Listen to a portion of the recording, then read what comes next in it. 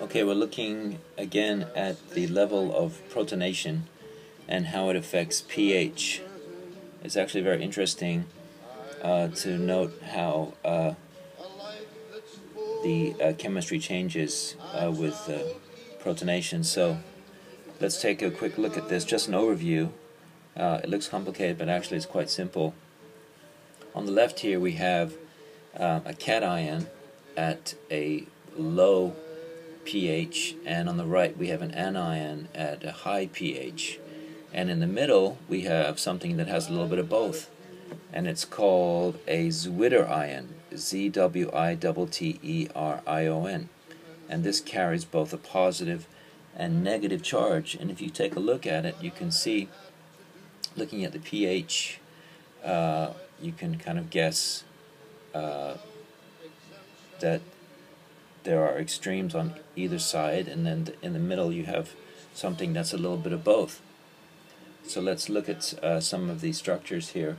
We can first notice that the protonated form here, this amino part, you can see that it has an extra proton. If you compare it to the other side, look at the top here, we can see that there's a loss of a hydrogen ion here, and on this end we have the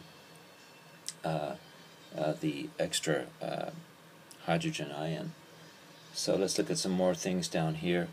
Looking at this basic structure, we should realize that the basic blood plasma pH is 7.35 to 7.45, and the Zwitterion, which is right in the middle, which is close to the normal amino acid pH, as it has a little bit of both forms.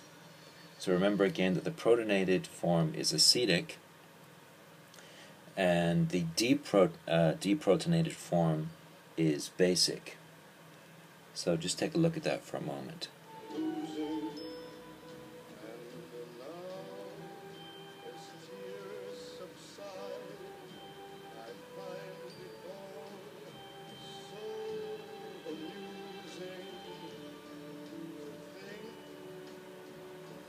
So the major things here to remember again here is that the level of protonation affects the pH, and that the cation is on the left and the anion is on the right, and in the middle we have a Zwitterion, which carries it has both a positive and a negative charge.